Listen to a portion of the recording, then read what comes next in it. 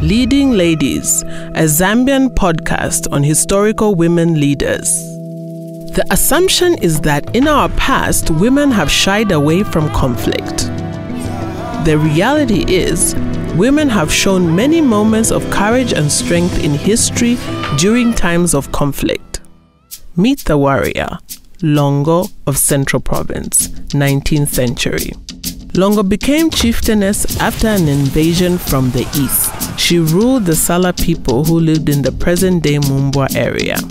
She was chieftainess when the Makololo from the south invaded her land. To protect her land, Loongo organized an all-women army and fought the Makololo. The women left a mark on the Makololo ranks through their sheer courage and determination.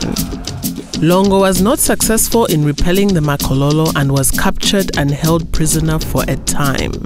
On her release, Loongo reorganized her people after the defeat and brought back peace and dignity to the land.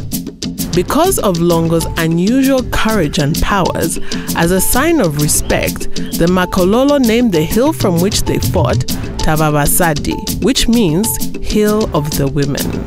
Even though the Sala were defeated, they were never made to pay tribute by the Makololo like other conquered tribes. Loongo's life and achievements are celebrated during a traditional ceremony called Ikubi lya Loongo, which is held during the month of July each year in Mumbwa. Women have shown great courage during critical times of conflict in history.